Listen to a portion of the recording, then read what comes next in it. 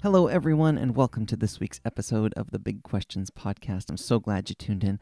Let's definitely pray together as we get started, and then we'll dig into our question. Would you pray with me? God, our Father, thank you as always for who you are first and foremost. Our loving, perfect, awesome, holy creator and sustainer of the universe, King of the universe, on your throne, dwelling in unapproachable light, who we can call Father, Abba, Daddy, because of what you've done for us through Jesus, his cross, the cross, and his resurrection. Father, help us get your heart on this. Help us get your perspective on it. Please give us ears that hear, eyes that see. Open our ears, our minds, our hearts. Help us be quick to listen, slow to speak, slow to get angry. Help us get your heart on this. And please, Father God, protect this time. I pray as well. In the Lord Jesus Christ's name. Amen. Amen. Well, one topic that I've been thinking about a lot lately, even before the recent news about it, in the media, is the topic of abortion. And to be clear, this podcast topic would have happened anyway, God willing, regardless of the news that came out. This was on our schedule anyway, so it just happened that this is hitting when it did after the news recently in the media. But, abortion is a topic that I realize I've never directly taught an entire sermon or study on in the 11 plus years that SEC's been going. I've never done a dedicated a sermon just to this topic. So I want to do that this week on this podcast so that it is covered and so that it's recorded, so that anyone who wants to check it out from here onward can do so. So what is our official stance on abortion at SCC? Well, the short answer is it's the same stance as with any other topic. As followers of Jesus, our goal is to follow Jesus and to stand where he does on things based on a plain reading of Scripture. Because as followers of Jesus who have given control of our lives to him, where we stand on any issue now is never about my own opinion or my own desires. No. As Romans chapter 12, verses 1 and 2 talk about, because of what Jesus has done for us to save us through the cross and the resurrection, our goal now is to put our own selfish side aside and instead to live for Jesus and what he wants and do what Jesus does and even think about things like Jesus thinks about them, the best that we can with his help, all out of love for him. Right? It just makes sense to live your life like that after all Jesus has done for us, Romans 12 says. So that's what we're after at SCC. And when it comes to the topic of abortion, like any other topic, here's what the Apostle John says about Jesus in chapter 1, verse 14 of John's biography of Jesus. Listen to this. John said that, quote, Jesus came from God the Father, full of grace and truth. There it is, right? Where does Jesus stand on abortion or any other topic? Simple. He stands with grace and truth, both of those together. So let's look at those in terms of abortion. Well, let's actually look at truth first. What is the truth when it comes to abortion? More specifically, in terms of the word that John uses there in the Greek language, he originally wrote that in. What is the content of what is true in accordance with what actually happens with abortion? I mean, obviously, the simplest definition of abortion itself is, quote, the termination of a pregnancy by removal or expulsion of an embryo or fetus, according to Wikipedia anyway. But I assume we can all agree that's a concise, accurate definition. Abortion is the termination of a pregnancy by removal or expulsion of an embryo or fetus. But if we're seeking the truth about abortion, like in the context of this podcast, then for me at least, that definition begs some questions, right? It begs the question of, okay, well, what is the truth about everything that mentions? What is the truth about an embryo or a fetus? What's the truth about them scientifically and theologically? Tell me more, right? And as far as science goes, the science of embryology has shown us some important truths about things like embryos and fetuses, right? I mean, our technology, our understanding today is pretty cool. If you read some stuff about this, as it says in a textbook called Before We Are Born, Essentials of Embryology, listen to this, quote, embryology is concerned with the origin and development of a human being from zygote to birth. Isn't that interesting? It refers to it as a human being from zygote to birth. As a medical textbook called The Developing Human says on page 11, quote, human development begins at fertilization. This highly specialized totipotent cell marks the beginning of each of us as a unique individual, end quote. So as apologist Tim Barnett says so well, quote, the science of embryology actually teaches that from the earliest stages of development, the unborn are distinct, living, whole human beings. You didn't come from an embryo. You once were an embryo. Let that part sink in. I'll say that again. You didn't come from an embryo. You once were that embryo, right? And the only differences between the embryo you once were and the adult you are now, the only differences are size, level of development, environment, and degree of dependency. But that embryo was still you. End quote, right? I added a little at the end there, but that was the quote for the most part. So according to just the science of embryology, one unbiased truth about abortion is that whenever an abortion occurs, the termination of that pregnancy is ending a human life, right? Based just on what science says. Because according to science and just science, the truth is that human life begins at conception, straight from medical books, right? Though certainly the Bible would agree with that theologically too. Listen to what a medical doctor named Luke wrote in chapter 1 of his biography of Jesus' life here. A lot of us may know this passage as part of the Christmas story, but I want to challenge you to listen to this with fresh ears, specifically in terms of our topic for today on this podcast, okay? And notice something huge in this passage here. We'll start in verse 26, from Luke chapter 1, verse 26. Dr. Luke, remember Dr. Luke, says, quote, in the 6th month of her cousin Elizabeth's pregnancy, remember that, it's the 6th month, the 2nd trimester of Elizabeth's pregnancy, God sent the angel Gabriel to Nazareth, a town in Galilee, to a virgin pledged to be married to a man named Joseph, a descendant of David. The virgin's name was Mary. The angel went to her and said, greetings, you who are highly favored. The Lord is with you. Mary was greatly troubled at his words and wondered what kind of greeting this might be. But the angel said to her, do not be afraid, Mary, you have found favor with God. You will conceive and give birth to a son, and you are to call him Jesus. He will be great and will be called the Son of the Most High. The Lord God will give him the throne of his father David, and he will reign over Jacob's descendants forever. His kingdom will never end. How will this be, Mary asked the angel, since I am a virgin? The angel answered, the Holy Spirit will come on you, and the power of the Most High will overshadow you. So the Holy One to be born will be called the Son of God. Even Elizabeth, your relative, is going to have a child in her old age, and she who was said to be unable to conceive is in her 6th month. Again, remember that, 6th month. For no word from God will ever fail. I am the Lord's servant, Mary answered. May your word to me be fulfilled.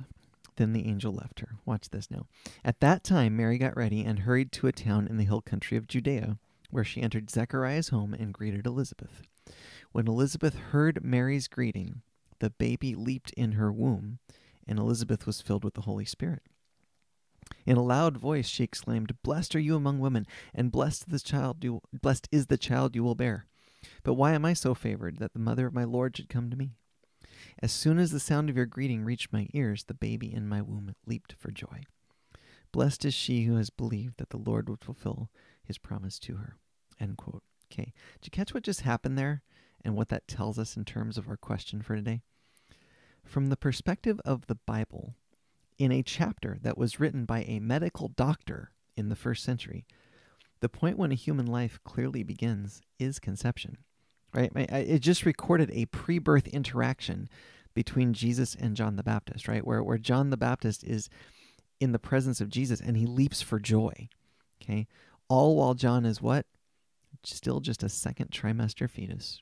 And Jesus is a 1st trimester embryo, right? if that. I mean, it didn't technically say necessarily she was pregnant yet, but even if Jesus wasn't yet being formed, you still have John, second trimester, leaps for joy. Dr. Luke in the Bible makes it clear that both John and Jesus would have been living human beings at the point in their development, whether it was second trimester, first trimester, just happened, right? Which theologically then also means that from the moment of conception, a human life is a big deal to God. Because as the Bible says in Genesis chapter 1, verses 26 and 27, all human life is made in God's image, right? Human life is the only thing in all of creation that is made in God's image, according to Genesis 1. And God takes that very seriously. In fact, just a few chapters later in Genesis 9, you see how seriously he takes that in verses 5 and 6. After the story of Noah and the flood, God tells Noah, quote, "I will require the blood of anyone who takes another person's life. If a wild animal kills a person, it must die. And anyone who murders a fellow human must die. If anyone takes a human life, that person's life will also be taken by human hands." Why? He goes on, "For God made human beings in his own image." It is a huge, sacred thing to be made in the image of God. And the Bible is clear across numerous passages that human life is something God values from the moment of conception.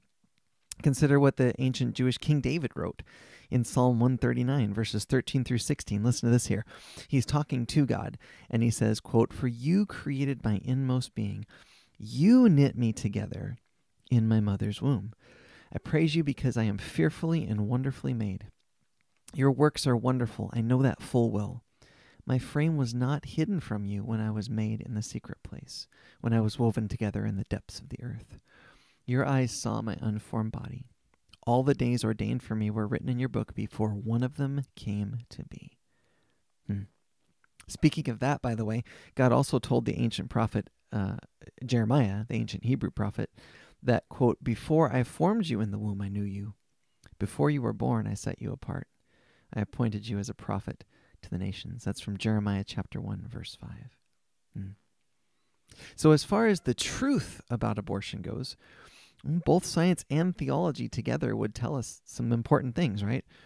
They would tell us that abortion at any point in a pregnancy is ending the life of a human being that is made in God's image, which is a big deal. A human being who has a purpose, who God has a plan for. So clearly, the truth is about abortion is that it's morally wrong, regardless of what angle you look at it from. Whether you look at it from a science angle, a philosophy angle, or a theological angle like we do as followers of Jesus. Clearly, abortion is morally wrong. How could it not be? I mean, you tell me. For those of you watching this episode on YouTube, look at this photo I'm putting on the screen here. This is a photograph of a 9-week-old baby. And if you're listening to this on iTunes, maybe just Google 9-week-old baby photo or something like that. I got this actually from a pregnancy website that's like meant to coach women through their pregnancy. Here's what your baby looks like at 9 weeks and what's going on. Look at this picture, or find a picture and look at it. And you tell me, that baby at 9 weeks that has those little eyes there, right? This baby has feet and hands with toes and fingers. That's a baby at 9 weeks. You tell me, at what point is it morally acceptable to kill that baby, right? Or let's go a step further. What would be the best way to kill that life? I mean, as you may know, abortions often crush the head and rip apart the limbs and then suck it out of the womb with a vacuum of sorts, usually as the baby visibly tries to get away from all that, if you watch the ultrasounds. But the baby can't escape, of course.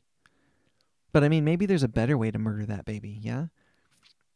Can we think of one? Oh, Matt, how could you even ask a question like that, you might say? And that's actually my point. How could we ask a question like that? Because even asking that question bothers your conscience, doesn't it? Because we know abortion is wrong to the depths of our soul, especially as followers of Christ. We've always known it was wrong. Back to the very beginning of the church. I mean, if you don't know this, abortion is nothing new. It existed back in the first century Roman Empire too. And in the early church document that we have called the Didache, it's not in the Bible. It was written probably late first century, early second century, kind of as a handbook for how they did church back then. In that book, it actually lists abortion as something that was a, quote, grave sin that was forbidden. A sin that violated the second commandment, the second greatest commandment of love your neighbor as yourself. Right? As it says in chapter 2 of the Didache, quote, you shall not murder a child by abortion, nor kill that which is born, end quote. Which, if you know your Old Testament, I mean, child sacrifice was a thing a lot of people did throughout ancient times as part of worshiping certain idols. And God had a lot to say about that throughout Scripture. In Deuteronomy chapter 18, when God is talking about this list of sins of why He's going to judge these certain people groups and have them completely destroyed, child sacrifice is one of the reasons, one of the sins they were committing, one of the reasons why He was going to judge these cultures. Because they were sacrificing their children by burning them alive to these idols. And they weren't repenting, and God couldn't take it anymore. And later on, when God's own people started acting like those cultures had, well, here's how Psalm 106 sums it up in verses 34 through 40. Listen, it says, quote, the Israelites did not destroy the peoples as the Lord had commanded them, but they mingled with the nations and adopted their customs. They worshipped their idols, which became a snare to them. They sacrificed their sons and their daughters to false gods. They shed innocent blood, the blood of their sons and daughters, whom they sacrificed to the idols of Canaan. And the land was desecrated by their blood. They defiled themselves by what they did. By their deeds they prostituted themselves. Therefore the Lord was angry with His people and abhorred His inheritance. And if you read on in the Psalm and or you know the history, God actually allowed the entire nation of Jewish people to be conquered by the Assyrians and the Babylonians as basically a massive countrywide discipline for the ways they were sinning, like with this child sacrifice, this burning their children to idols. So just know, it's a big deal to God. Unless we're tempted as followers of Jesus to go with that modern slogan of, well, but, it's my body, my choice. Well, can I just remind you what 1 Corinthians chapter 6, verses 19 and 20 tell us as followers of Jesus, right? For people who've put our trust in Jesus, at least, it says, quote, do you not know that your bodies are temples of the Holy Spirit, who is in you, whom you have received from God? Listen to this. You are not your own. You were bought at a price, right? You were bought with Jesus' life. Therefore, honor God with your bodies, end quote. Scripture actually says, if you've put your trust in Christ, it's not your body, your choice on a lot of things. You belong to Him. It's His choice. So, for a follower of Jesus, at least, the truth about abortion is that it is a grave evil that should never happen. It is something God hates and clearly feels very strongly about. It is murdering a life that is made in God's image, that He has a purpose and a plan for, regardless of the circumstances that led to the conception, I might add. And for thousands of years, God has called His followers to, quote, speak up for those who can't speak for themselves. Proverbs 31:8. God's called us to, quote, rescue those who are unjustly sentenced to die. Save them as they stagger to their death. Don't excuse yourself by saying, look, we didn't know, for God understands all hearts and He sees you. He who guards your soul knows you knew. He will repay all people as their actions deserve. That's Proverbs 24:11 and 12. So, as a church, we take the perspective God took, and we do what we can toward that as a church. We pray, right? We love. We talk with people when we can. We give to our local Compassion Pregnancy Center here in Monterey. We support moms who need support however we can. Okay, Matt, you might say, but what if I have already had an abortion? Or what if I caused an abortion in some way? Well, that's where the other half of the equation comes in. The grace part. Remember, Jesus is full of truth and grace. Here's the grace part. Because as truly serious and awful as abortion is in God's sight, as much as he hates abortion, he doesn't hate people who've had abortions. He still loves you. And while according to Genesis, technically a person should die for murdering a baby, God loves you so much he actually offered a substitute for that death 2,000 years ago when his son, Jesus Christ, died for you on the cross in your place so you don't have to. Just like he died for me for all the things I deserve death and hell for that I've done. Right? Jesus died for us, not just to save us from physical death, though, to save us from eternal death as well, to save us from the hell we deserve for our crimes against God. And 3 days later, Jesus beat death and rose from the grave to prove it was true.